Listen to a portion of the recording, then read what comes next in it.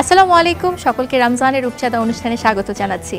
আমি উম্মা মোস্তফা আছি আপনাদের সাথে প্রতিদিনের মতন, এবং দেখতে দেখতে আমরা কিন্তু রমজানের অনেকগুলো দিন পার করে এসেছি এবং প্রতিদিন আমাদের এই অনুষ্ঠানের মাধ্যমে আপনাদের সাথে শেয়ার করছি খুব সহজ, মজাদার এবং চটজলদি হয় এরকম কিছু রেসিপি। এবং সেই রকমই আজকে একটি মজার রেসিপি শেয়ার করবে আমাদের সবার প্রিয় শেফ ড্যানিয়েল।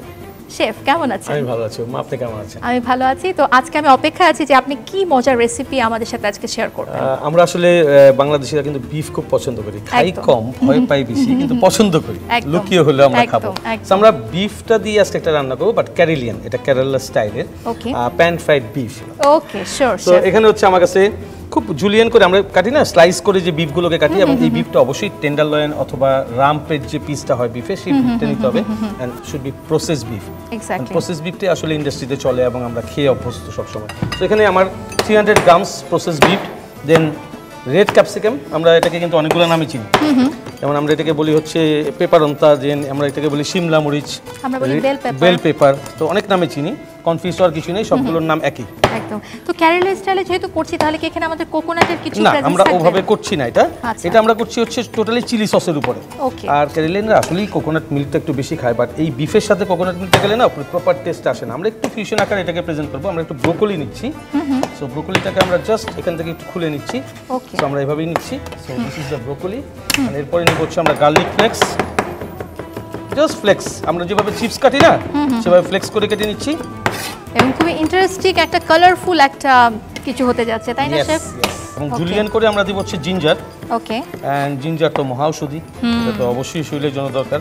সো আমরা এখানে দিব হচ্ছে onion, just slice onion, রাফলি slice করলেও হবে। এটার জন্য যেহেতু এটা স্টিয়ার ফ্রাই বা প্যান ফ্রাইড করছি আমরা, সেইভাবে আমরা জাস্ট স্লাইস করে এখানে অনিয়ন দিয়ে দিলাম। আমরা এখন বার্নারটাকে জ্বালাবো। ওকে,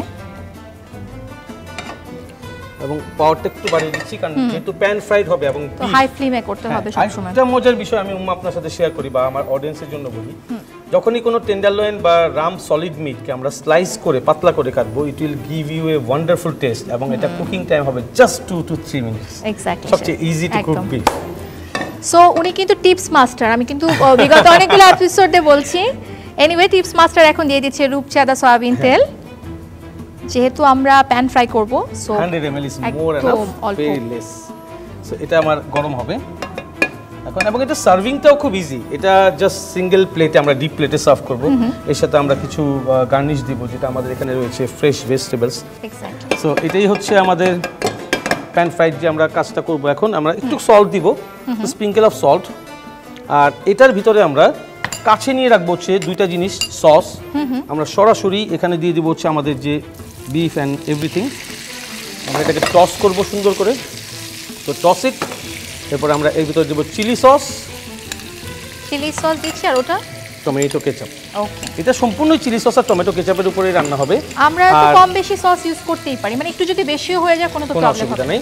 তো আমি এখানে ইউজ করবো হচ্ছে কোরিয়ান যে আমাদের যে কেরালার যে স্পাইসেসটা, ইন্ডিয়ান স্পাইসেস, যেহেতু কেরালিয়ান বিফ বানাচ্ছি আমি, ইন্ডিয়ান স্পাইসেসটা ইউজ করবো, যার ভিতরে হিং, দেন পোস্তদানা, এই ধরনের যে স্পাইসেসগুলো, দেন শাহি জিরা। তো অনেক সময় রান্না করার জন্য you not need the spoon also, you can toss it in this way. আপনি কাজ করতে করতে এক্সপার্ট হয়ে যাবেন যখন। আমরা এখন যেটা দিব সেটা হচ্ছে ব্ল্যাক পেপার, জাস্ট উপর দিয়ে ছিটিয়ে দিব। এরপরে হচ্ছে আমরা দিব হচ্ছে হোয়াইট পেপার, আর এইটাকে ব্যালেন্স করার জন্য we have to put very less quantity of sugar, আর একটু সল্ট দিয়ে দিব আমরা last. Okay, now you can see that color and you can hear that sound.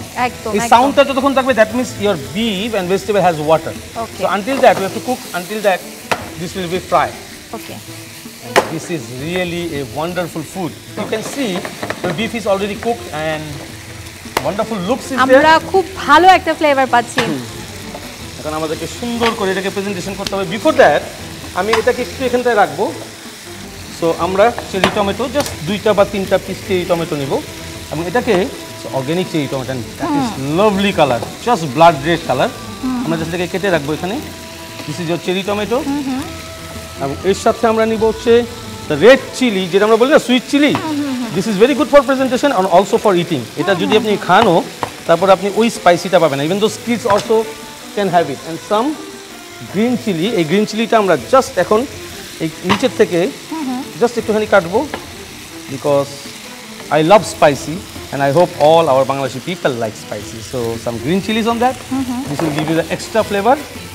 So your so বুঝতেই পারছেন যে কতটা ঝটপট করে আপনি চাইলে যখন তখন ইফতার বা সেহরির সময় এটা বানিয়ে রাখতে পারেন, তাই না?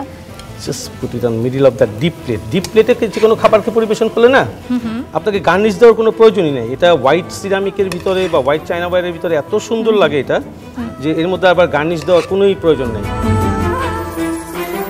So red chili on top. Roughly you just close your eyes and throw it down. That should be your presentation. And you need some green on that because you are using all red. The curry is also red, so you have to put some mint leaf just from top.